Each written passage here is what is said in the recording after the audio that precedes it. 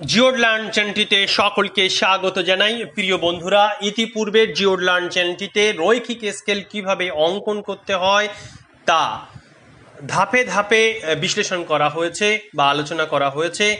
আজকে আমরা রৈখিক স্কেল সংক্রান্ত দ্বিতীয় প্রশ্ন, প্রথমে গাণিতিক অংশ সমাধান করব, তারপরে রৈখিক স্কেল অঙ্কন করে দেখানো হবে।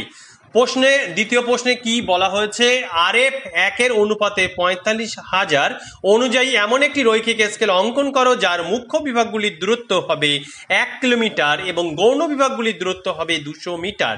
আমরা পুনরায় প্রশ্নটা দেখে নেব। RF এখানে দেওয়া হচ্ছে 1 অনুপাতে 45,000 অনুযায়ী এমন একটি রৈখিক স্কেল অঙ্কন করো যার মুখ্য বিভাগগুলির দূরত্ব 1 কিলোমিটার হবে এবং গৌণ বিভাগগুলির দূরত্ব হবে 200 মিটার। প্রশ্নে কিন্তু মোট দৈর্ঘ্য উল্লেখ করা নেই। এখানে কিন্তু আবার বলছি, প্রশ্নে মোট দৈর্ঘ্য উল্লেখ করা নেই এবং গৌণ বিভাগ এখানে 200 মিটার আছে। আগের প্রশ্ন কিন্তু কিলোমিটার ছিল দুটোই। যাই হোক, এই প্রশ্নগুলো কিভাবে সমাধান করা হয় দেখে নেব। প্রথমে আমাদের RF এর থেকে বিবৃতিমূলক স্কেলে পরিবর্তন করতে হবে।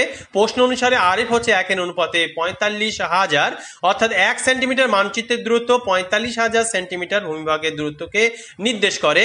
এই 45,000 যে সেন্টিমিটার আছে সেটাকে আমরা কিলোমিটারে আনবো। কিলোমিটারে আনতে গেলে আমাদের 1 লক্ষ দিয়ে ভাগ করতে হয়। 45,000কে যখন আমরা 1 লক্ষ দিয়ে ভাগ করব, তাহলে ভাগফল পেলাম 0.45 বা 0.45 কিলোমিটার। তার মানে বিবৃতিমূলক স্কেলে পেলাম 1 সেন্টিমিটার মানচিত্রের দূরত্ব সমান 0.45 কিলোমিটার। এবার রৈখিক স্কেল অঙ্কনের জন্য অন্যান্য গণনাগুলো আমরা দেখে নেব। এখানে বিভাগে আমাদের প্রশ্ন দেওয়া আছে মুখ্য বিভাগ ভূমিভাগের দূরত্ব দেওয়া আছে 1 কিলোমিটার। এই যে মুখ্য বিভাগের ভূমিভাগের দূরত্ব দেওয়া আছে 1 কিলোমিটার, এর মানচিত্রের দূরত্বের কত হবে তা আমাদের বার করতে গেলে আমরা পূর্বেই জানি যে 1 সেমিতে 0.45 কিমি হয়েছে, তাহলে 0.45 কিমি দিয়ে আমাদের 1 কিলোমিটারকে ভাগ করলে আমরা পেয়ে যাব। এখানে 1 সেমিতে যত মানই আসুক সেটা দিয়ে হচ্ছে এই সংখ্যাগুলোকে আমাদের ভাগ করতে হবে। মুখ্য ভাগ, গৌণভাগ, মোট দৈর্ঘ্যের মানটাকে ভূমিভাগের দূরত্বের যে মান দেওয়া থাকবে সেই মানটাকে ভাগ করতে হবে। এখানে যেহেতু 1 কিলোমিটার আছে, তাই আমাদের 1কে 0.45 সেন্টিমিটার দিয়ে ভাগ করতে হবে। ভাগফল আমরা পেলাম 2.22 সেন্টিমিটার। এবারে আমাদের এখান থেকে 2.22 সেন্টিমিটার পেয়েছি। এবার আমরা আসবো গৌণ বিভাগ এক একটা ভাগ দেখাতে বলেছে 200 মিটার। মিটারকে আমাদের প্রথমে কিমিতে আনতে হবে।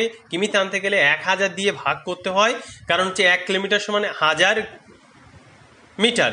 1000 দিয়ে 200 মিটারকে ভাগ করে পেয়ে গেলাম 0.02 কিমি বা 200 কিমি।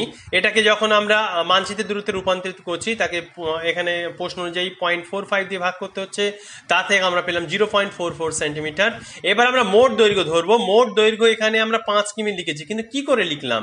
কারণ হচ্ছে আমরা এই যে মানচিত্রের দূরত্ব, এটাকে আমরা জানি যে 12 সেন্টিমিটারের কাছাকাছি থাকলে মানচিত্রের দূরত্বটা ভালো হয়। সেই হিসাবে আমরা এই 2.22 সেন্টিমিটার একে 5 দিয়ে গুণ করে দেখলাম যে 11.11 সেন্টিমিটার, মানে 12-র কাছাকাছি আসছে। তার মানে আমরা এই জন্য এই মুখ্য বিভাগের সংখ্যা নিলাম 5টা। তাহলে এখানে কিন্তু 5টি মুখ্য বিভাগের সংখ্যা ধরে নেওয়া হচ্ছে। তাহলে এখানে যদি আমি 5 গুণ করি, তাহলে আমার ভূমিভাগের দূরত্বকেও 5 গুণ করতে হবে। একে যদি 5 গুণ করা হয়, 1 সঙ্গে 5 গুণ করলে 5 কিলোমিটার চলে আসছে। তাহলে এখানে চলে আসলো 5 কিলোমিটার।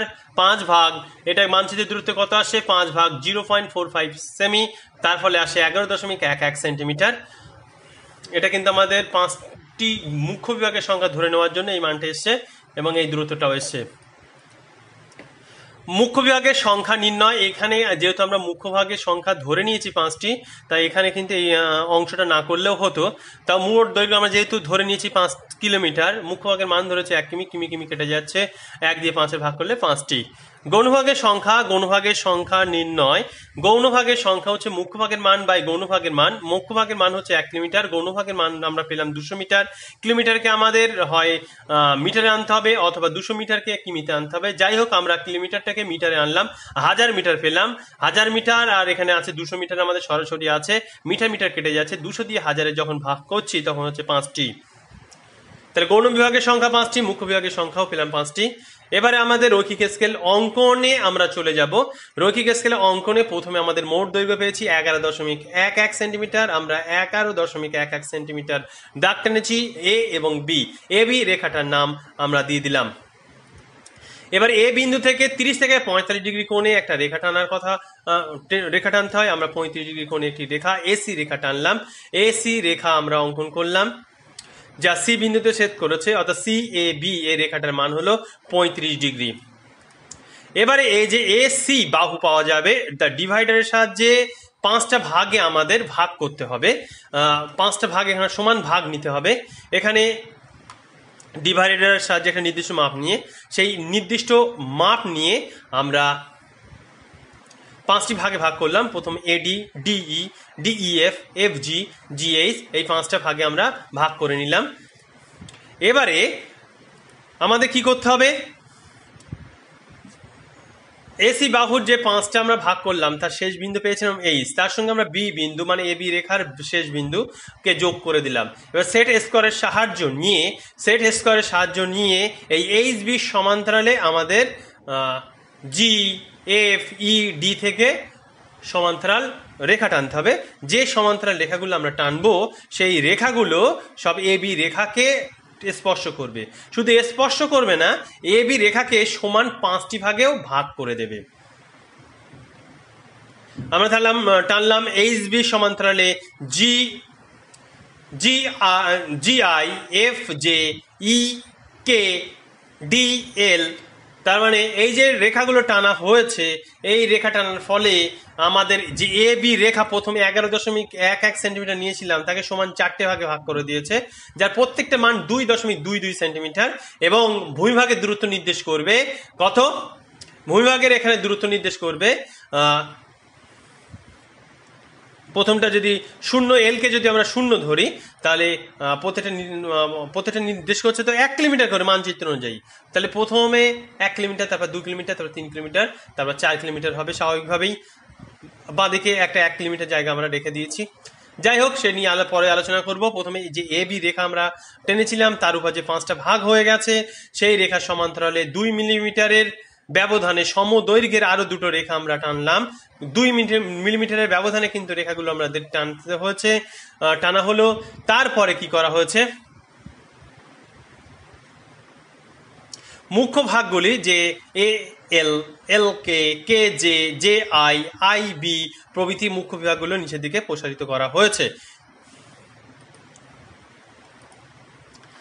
এরপরে আমরা কি বাঁদিকের একটি মুখ্য ভাগের ছেড়ে দেবো, এ এল। কেন ছাড়বো, এই ভাগটাকে আমরা গৌণ বিভাগগুলো দেখাবো। তারপরে এল বিন্দুতে 0 লিখলাম। তারপরে কে বিন্দুতে আমরা কত লিখবো, প্রশ্ন অনুযায়ী একটা মুখ্য বিভাগের মান হচ্ছে 1 কিমি। তাহলে কে বিন্দুতে 1, যে বিন্দুতে তাহলে 1-এর আরো 1 যোগ হবে 2, আই 3, এবং শেষে বি বিন্দুতে আমাদের 4 লিখবো। তাহলে এদিকে আমরা 4 কিলোমিটার পেয়ে গেলাম।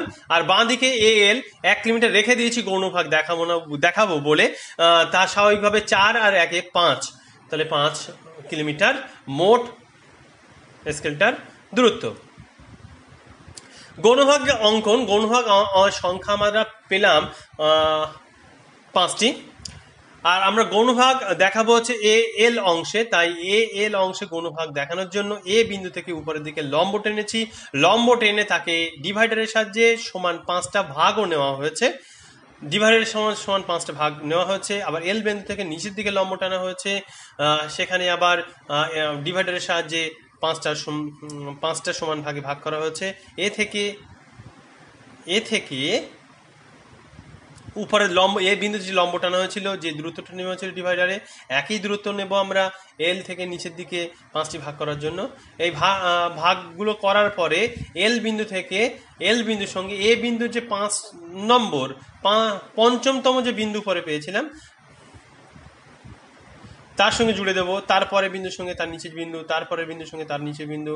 এইভাবে যদি আমরা জুড়তে থাকি তাহলে কি এ এল যে মুখ্য ভাগের সংখ্যাটা রেখেছিলাম আমরা গৌণভাগ দেখাবো বলে, সেই মুখ্য ভাগটা কিন্তু 5টা গৌণভাগে বিভক্ত হয়ে যাবে। যদিও আমরা ওই রৈখিক স্কেল অঙ্কনের জন্য প্রয়োজনীয় গণনায় দেখেছিলাম একটা গণনার মান হবে 0.44 সেন্টিমিটার।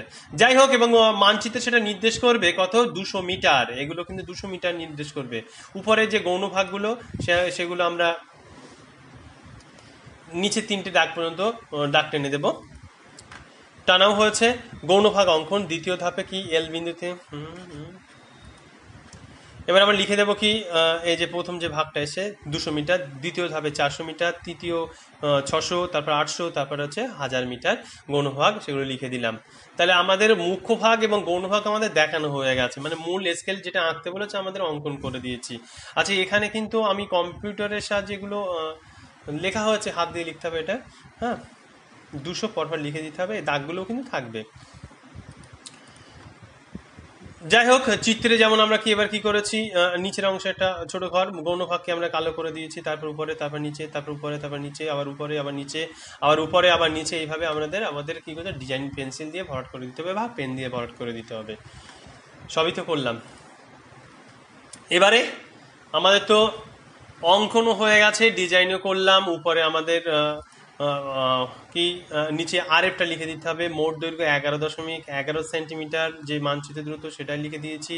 কোন অংশটা মুখ্য ভাগ সেটা আমরা দেখিয়ে দিয়েছি, কোন অংশটা গৌণভাগ তাও আমরা দেখিয়ে দিয়েছি। উপরে এই যে চিত্রটা কি চিত্র সেটা লিখে দিয়েছি, নিচে যে কোন আরএফ অনুযায়ী বার করা হয়েছে সেটা আবার অঙ্কন করে দেখানো হয়েছে। তারপরে সমগ্র চিত্রটাকে একটা বাউন্ডারি দিয়ে দেওয়া হয়েছে। তাহলে আমাদের রৈখিক স্কেল সংক্রান্ত দ্বিতীয় প্রশ্ন সমাধান করেছি, তার উপর ভিত্তি করে আমরা লেখচিত্র বা রৈখিক স্কেলও অঙ্কন করেছি। রৈখিক স্কেল সংক্রান্ত অন্যান্য সমস্যা থাকলে কমেন্ট বক্সে জানাবেন। ভিডিওটি ভালো লাগলে বা অন্যান্যদের দেখার সুযোগ করে দেওয়ার জন্য লাইক এবং শেয়ার করতে ভুলবেন না। সমগ্র ভিডিওটি আমার সঙ্গে থাকার জন্য অসংখ্য ধন্যবাদ জানাই।